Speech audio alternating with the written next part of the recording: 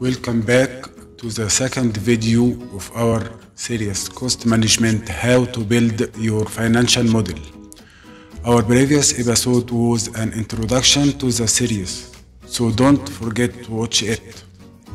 As mentioned in our previous episode, that we will try to divide our financial model into submodels. So today we will show how to build one of these submodels, which is the CPU model or the cost per unit model. But what is the cost per unit model or CPU? The main purpose of the CPU model is to show the impact of each cost component on the final cost per production unit, and then to calculate the EBIT or earnings before interest and tax. Regarding the model structure, the CPU model is combining different cost categories such as variable costs, manufacturing overhead, and other fixed costs.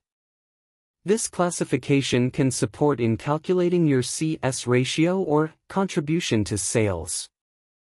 So, as you see, the CPU model aims to analyze the impact of the main cost components, the fixed costs versus variable costs. The other cost categories that you need to be aware of are the direct and indirect costs. These concepts and categories will be explained in more detail but in separate videos. Now, let's start showing how to build your financial model in practice and how to use it in the planning and forecasting process. As it's shown in the current sheet, the CPU based on comparing three types of data structures.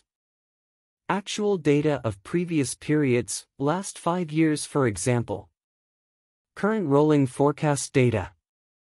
The concepts and main assumptions for the rolling forecast will be explained in more detail in separate video.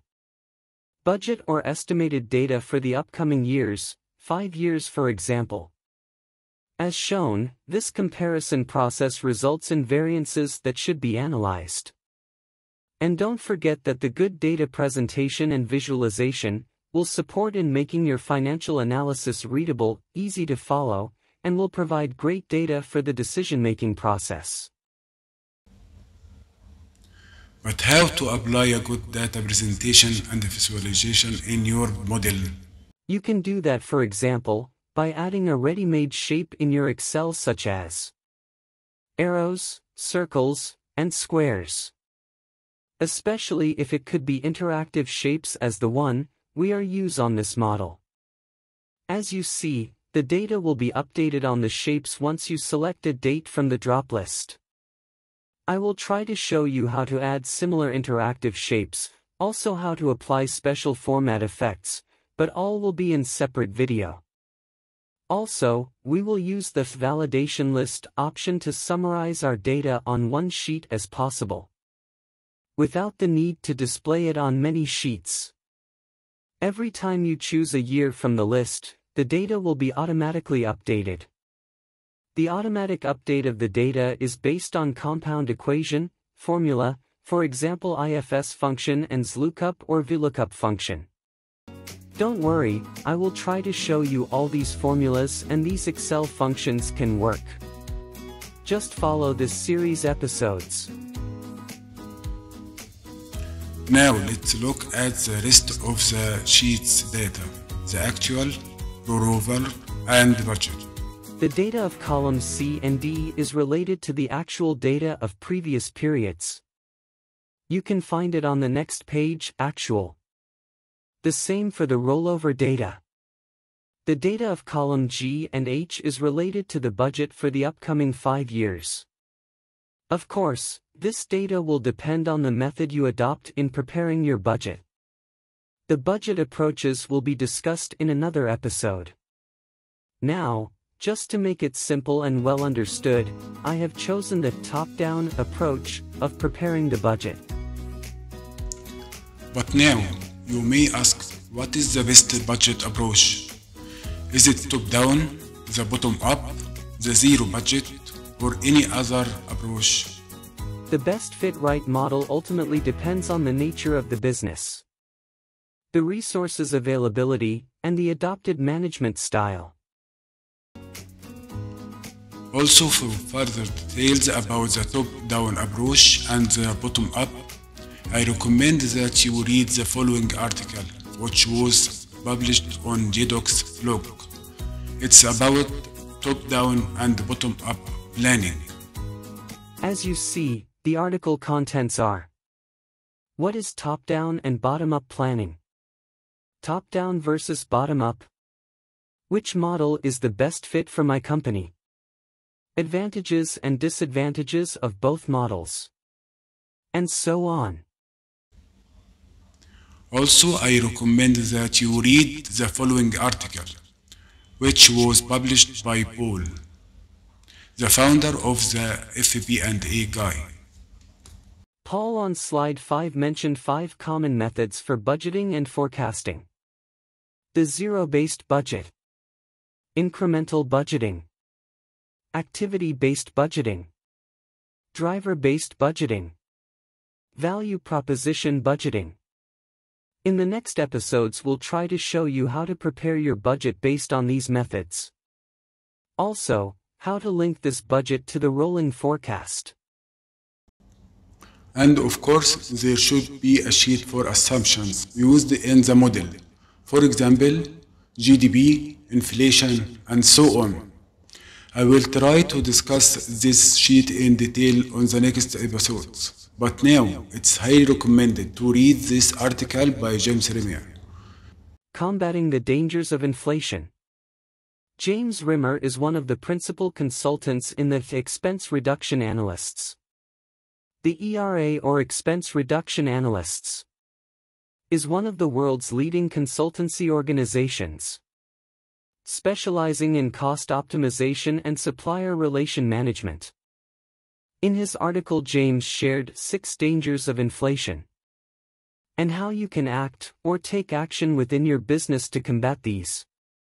The 6 dangers of inflation on your business are classified as follow. 1. Forecasting and budgeting. 2. Running out of cash. 3. Cost control. 4. Retaining talent. 5. Wage inflation. 6. Putting up prices. Now, what about the variances? Do we need to analyze it? And how? Sure, you need to analyze your variance. But take care, the analysis does not mean displaying or presenting a set of numbers only. But you must have the skills of interpreting those numbers and recommending solutions. Applying appropriate variance analysis techniques are essential for your financial model. There are a lot of analysis techniques. One of the common examples of these techniques are as mentioned by Boucher Nicolas in his new announced course. It's highly recommended. I will leave a direct link of this post in the comments as below. In his digital course, Boucher Nicolas teaching 14 common analysis techniques. The PVM, or price-volume mix. The standard cost. The overhead analysis. Sensitivity analysis. Profitability analysis. Pareto analysis. Horizontal analysis. Vertical analysis. Margin analysis. Variance analysis. Headcount analysis. Get insights from raw data. And back-of-the-envelope analysis. Now let's have a look at the actual sheet and how can we link the actual data to the data on other sheets. As we said, your actual data could be based on the last 4 years and your current year. For the current year, you can choose to be the year-to-date actual data. But it will not be suitable for the comparisons. Or you can choose the rollover data. I prefer this method for on the comparisons process.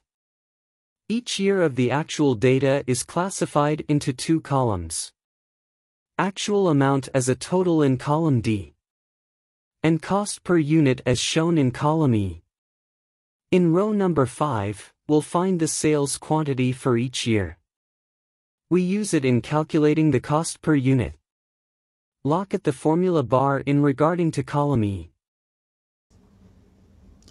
But you may ask, why do we divide the cost amount, for example, the manufacturing overhead and the variable cost, by the quantity of sales and not by the quantity of production? Yes, it's a valid question, will be discussed in next episode. Now let's have a look at the rollover sheet. In the rollover sheet, I've highlighted the first 4 columns from D to G. These 4 columns represent the actual data of first 4 months. The next 8 columns from H to O represent the rollover or rolling forecasts of the next 8 months. In row number 5, we'll find the moving price of monthly sales. It is the result of dividing monthly sales amount by sales quantity. You will find the monthly sales quantity in row 6. Don't worry, I will show how to use these interacting shapes that I used in row 5 and 6. Each month you should updating your sheet with the actual data. So, you can update your rolling forecasts, and to take account of rolling changes. But now, why should rolling forecast be used instead of just relying on the traditional budget approach? Let's have a look at this important article by Anders. Anders is the Chief Operating Officer of BPI, the Business Partnering Institute.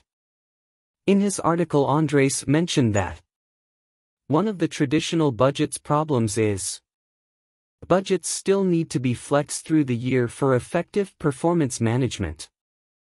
Rolling forecasts evolved to try and solve this problem.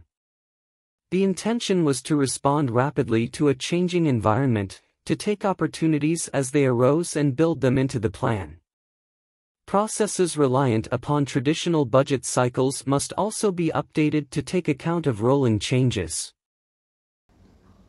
Now it's time for an interactive discussion and active recommendations to improve your model as well as your current model in the video. In the comments, I will leave a link of a LinkedIn post. In this post, I will try to open an interactive discussion about our topic today. The post will be on my LinkedIn profile. Waiting your comments and participate in the discussion. Also, to read the insights and advice by experts in the industry, as well as professional experts in the financial modeling and financial analysis. In the next episode, we will discuss and show how to build your budget, and we will start with one of the most important budget models, which is the top-down approach. See you. Goodbye.